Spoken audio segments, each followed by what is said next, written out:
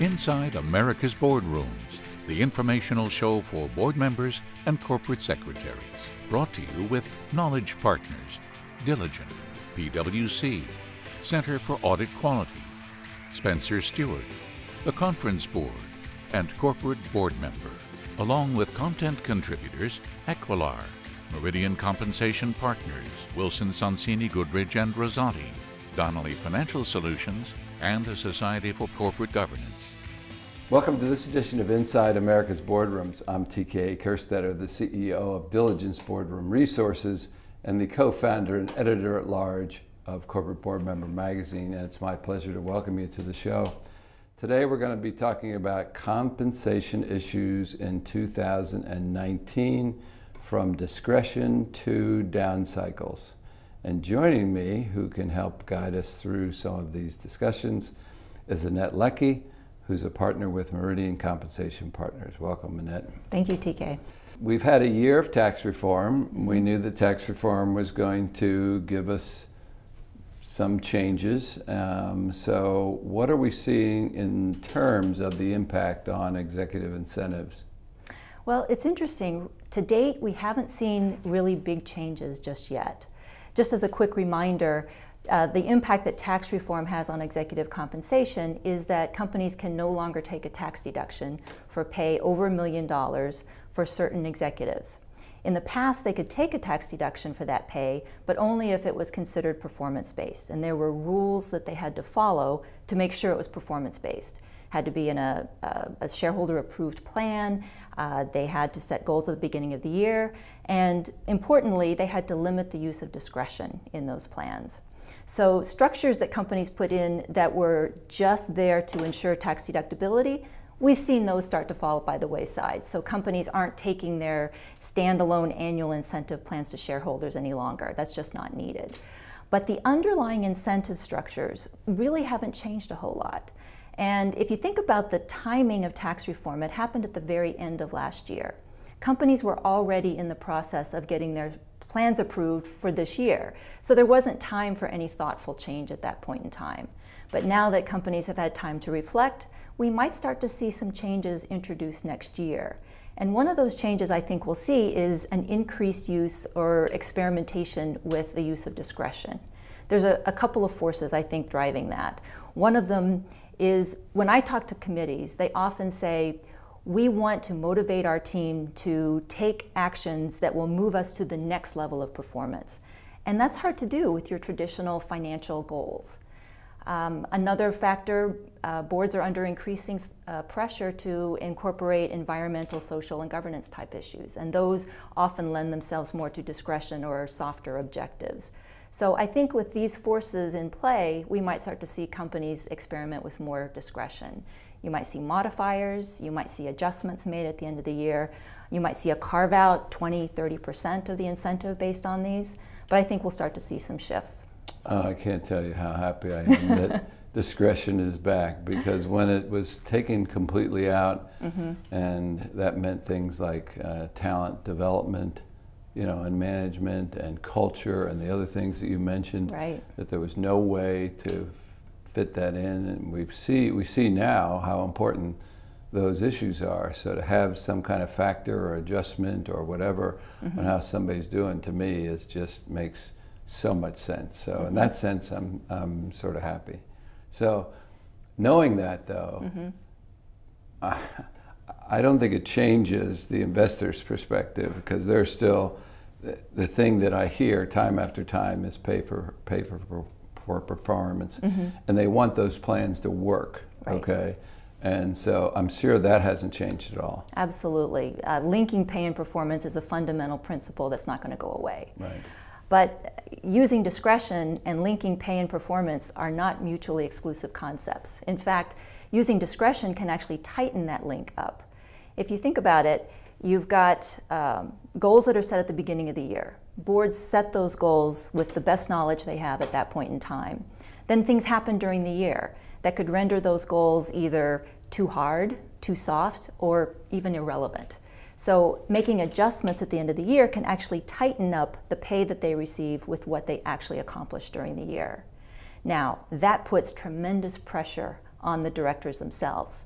They've got to have the confidence and the strength of conviction to make those changes.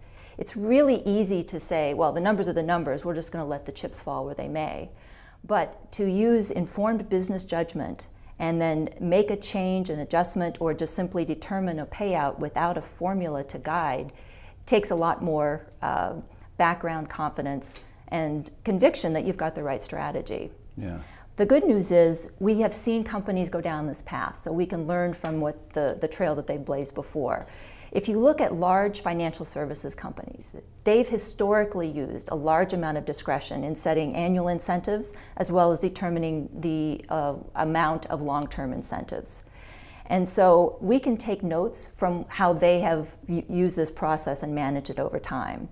From my observations, it takes a very strong committee process. You can't just get to the end of the year and then decide what to pay executives. There have to be multiple touch points during the year where management and the board discuss performance. There have to be ground rules. The management team needs to understand what they're going to be held accountable for, how they're going to be measured, and how the committee is going to look at this. There also needs to be a level of trust between management and the board to make those decisions. And obviously management needs to give them the tools they need to make those decisions. And I guess probably most importantly, at the end of the year, the committee and the company need to do a robust job of explaining that all in the proxy. They need to outline the process, they need to link it to their strategy, and then explain how and why they made the decisions that they did. And I think if you look at some of the longest CD&As that are out there today, they belong to financial services companies. Sometimes you have to spill some ink to describe this process. Yeah, well, the better you are at summarizing that and getting your point across, the more people that have a chance to read it, because those CD&As and those proxies are getting awful big. So this is when you talk about the courage, this is a great segue into sort of an issue that's worth discussing, and that's sort of, we've had this upcycle for how long? And so or you should know that, we're going to be going through peaks and valleys. Certainly history has showed us that. And it creates an interesting dilemma for compensation committees, because let's just take the example that TSR and financials are down because we're in a down cycle, which we may be coming up to at some point.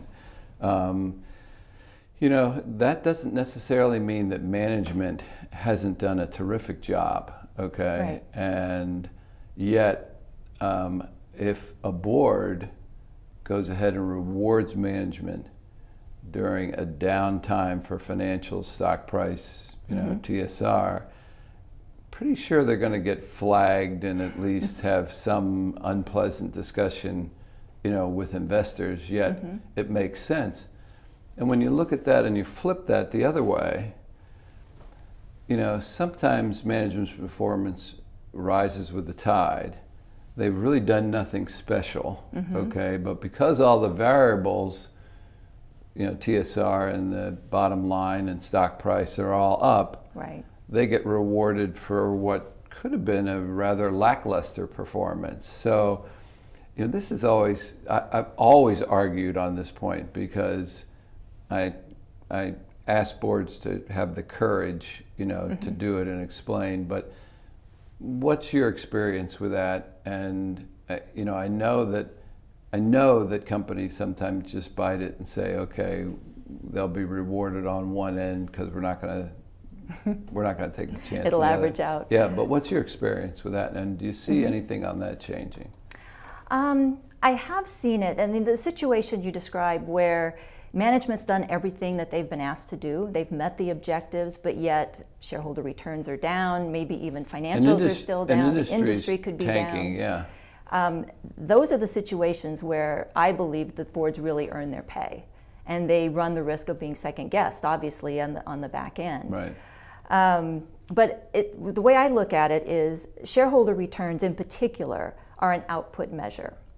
And they will often lag certain financial results. They will often lag certain strategic actions that a company will take. So there's timing issues, especially when you're talking annual incentives. Now that doesn't mean we can just ignore it, because that is certainly a barometer that investors will use.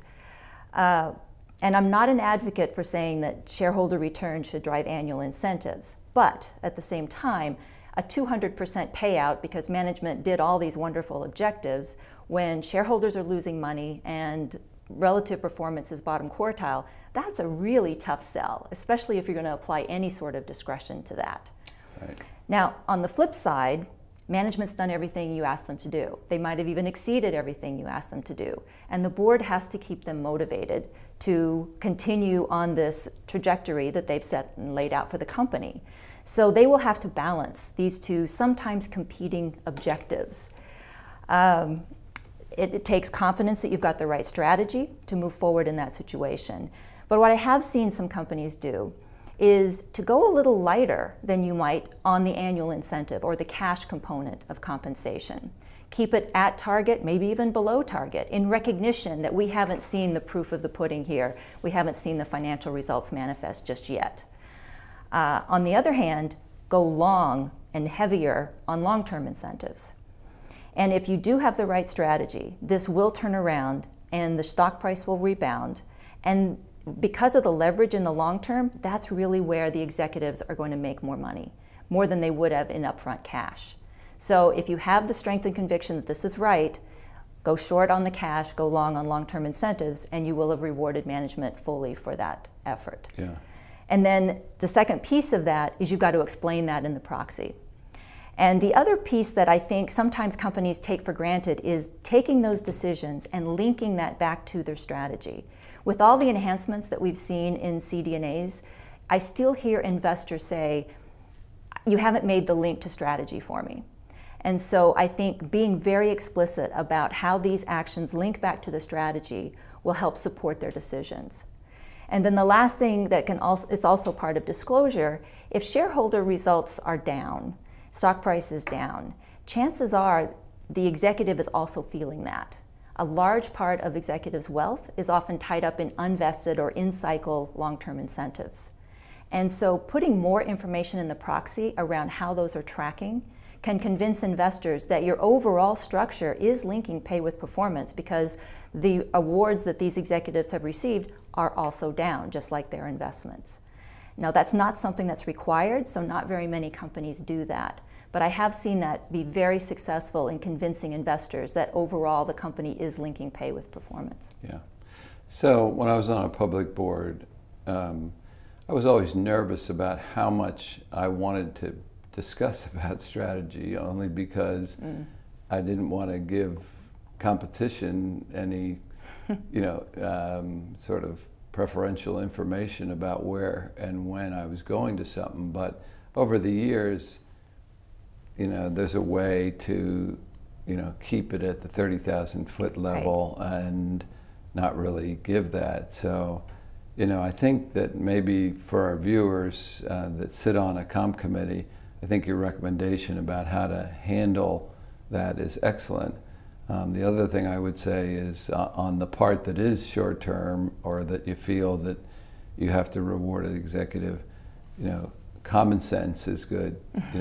Make sure it looks, reasonable. Right. And then the final thing that you've echoed a couple times is you really need to be a good communicator about what you're doing. Absolutely. Not only, probably most importantly in the proxy, but remember, investors, if they do ask you, they don't want to hear about pay from the CEO. They Absolutely, don't want them talking about it. So that Right. means that the comp committee chair, or at least a member, is going to have to, have that important meeting with the investor. And the more they have conviction about this is what we're doing and this is what we feel happen, I think offers some comfort to any investor that's there, just making sure that these issues have been thought through by the company and by the board. Annette, I want to thank you for taking the time to join us. My pleasure. And that will conclude this edition of Inside America's Boardrooms. We hope you enjoyed the show. We'll be back again next week when we take another look at a critical topic that'll help you be a better board member or committee member. So we'll see you then. Join us again next week for Inside America's Boardrooms, brought to you with Knowledge Partners, Diligent, PwC, Center for Audit Quality, Spencer Stewart, the Conference Board, and Corporate Board Member, along with content contributors Equilar, Meridian Compensation Partners, Wilson Sonsini Goodrich and Rosati, Donnelly Financial Solutions, and the Society for Corporate Governance.